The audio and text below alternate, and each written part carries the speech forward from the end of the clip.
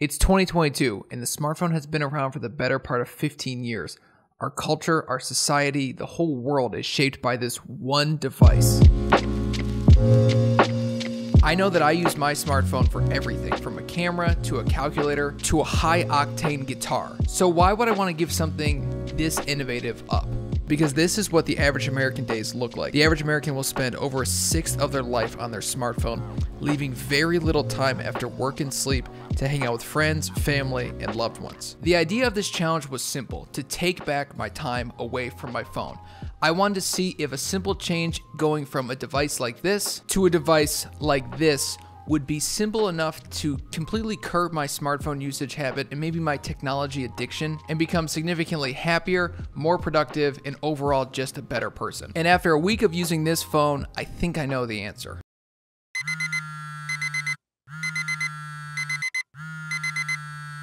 So it's pretty early on the morning of day one, and I feel like this is already the greatest thing ever. I think this is going to solve world peace. I think that everybody should own a flip phone. But seriously, it was so nice waking up, and even if I had text messages, I didn't really want to respond to them because it takes so long to text, and it's been really great so far. I'm excited to see how the rest of the day goes. It's pretty early so far with it, and I feel like this could potentially be a game-changing thing for me. Because in the morning, I went to grab my phone and watch some YouTube, and I couldn't because you cannot watch YouTube on this phone. I'm nearing the end of the first day here. I'm just getting some YouTube editing done here on the laptop, and so far, it's been brilliant. This thing has been awesome. I missed the camera. There were a few moments with my dogs that were super cute and I couldn't take a picture of them. But while I'm working here, there has not been any distraction. It's just working because no text messages come through on the MacBook from my iPhone. There's no pinging, there's no buzzing. This thing just, it goes off, and honestly, most of the time I see a text message, I'm not really interested in responding because I can't stand messaging. A weird thing with the group messaging is it sends as an individual text message, so I wonder if there's like a fix for that. I'm gonna have to look into that a little bit, but the end of day one, it's been awesome. I've really enjoyed it. After it's all said and done, I would say that day one was a complete success, and I would give it an 8 out of 10, would definitely try again. So it is day two, and this is one of the first big roadblocks besides the camera and the group messaging.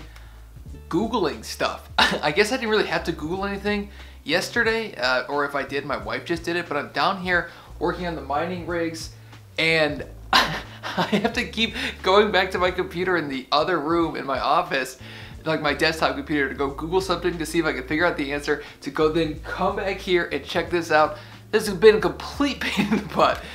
This is the first time this thing's really felt completely unable to do the job, and I guess that's to be expected. Obviously this isn't really a smartphone, it's just sort of a phone, but it's kind of frustrating having, this is a big inconvenience, I'm not going to lie. This might just have to wait until after this whole thing is done.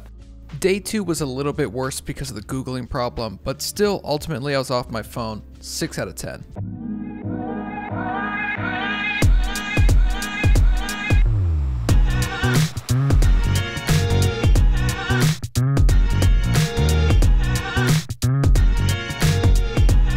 Going on a run today. Ever since it's day three, ever since I got this flip phone, I just feel like a lot more compelled to do different types of things, and I feel like it's been a lot healthier for me. I've been running a lot more. This is the second or third time this week I've ran. I can just enjoy my feet hitting the pavement and running the whole time. It really clears my mind.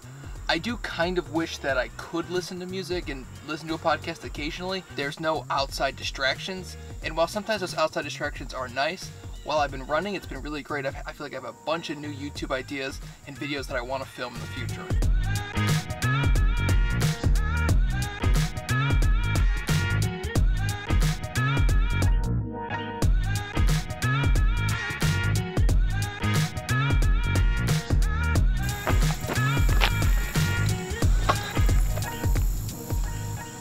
This lack of smartphone it's been incredible. There's like a very minimalist feeling about it, which is no surprise to me that I like it.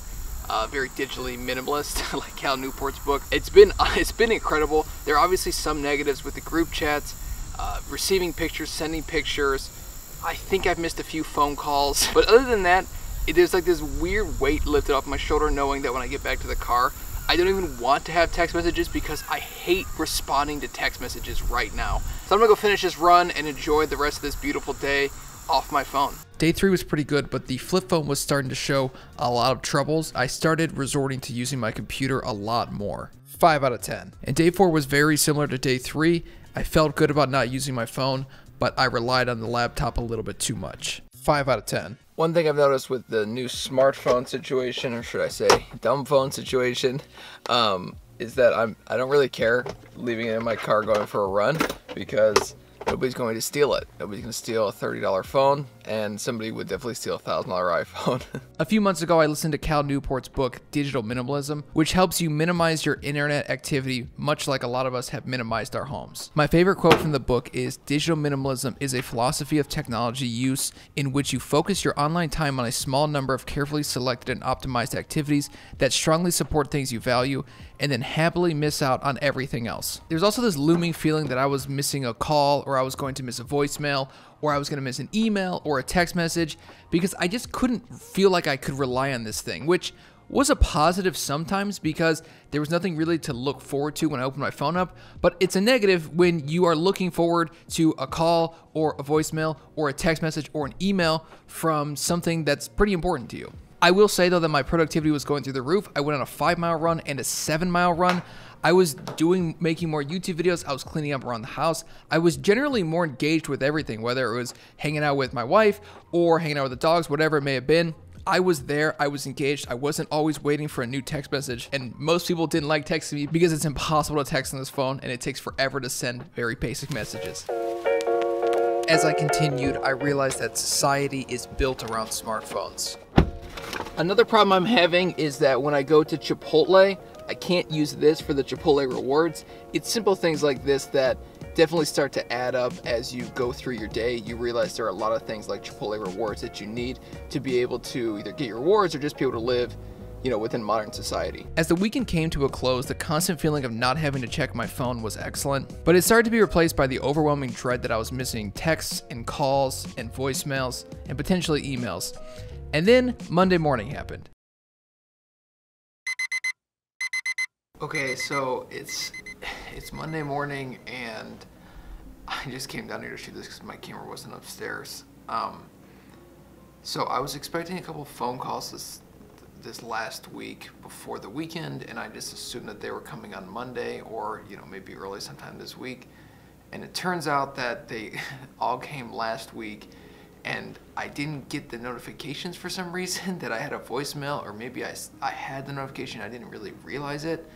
So I had to just go back and access my voicemail. I didn't really even know how to do it, so I had to look that up.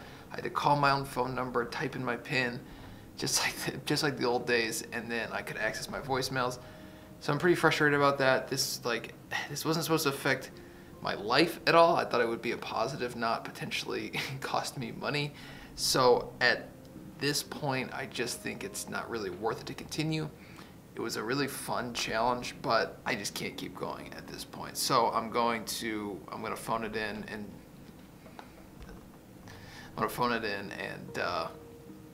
call it here 6 days in, and I'll give you my final thoughts.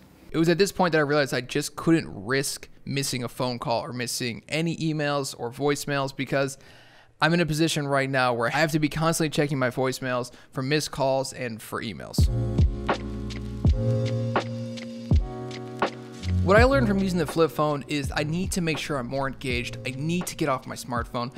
I can't develop an itch. I have to be able to put my smartphone down and walk away for an hour or 2 hours or 3 hours, and I don't need to always have it on me at all times. I lived perfectly fine with just a flip phone.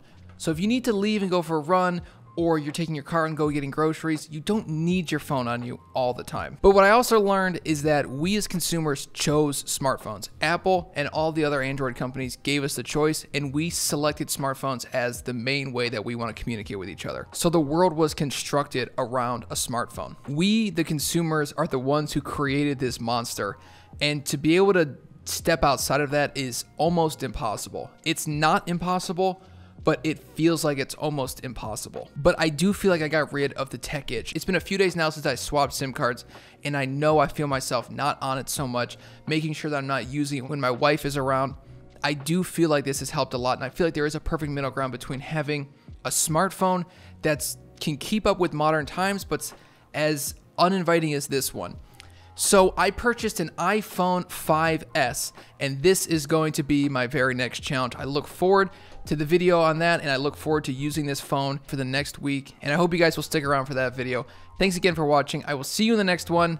Peace out. Go for a run, get off your phone, and have fun, and don't do drugs, and stay in school. Unless school is not for you, then don't stay in school. Peace out.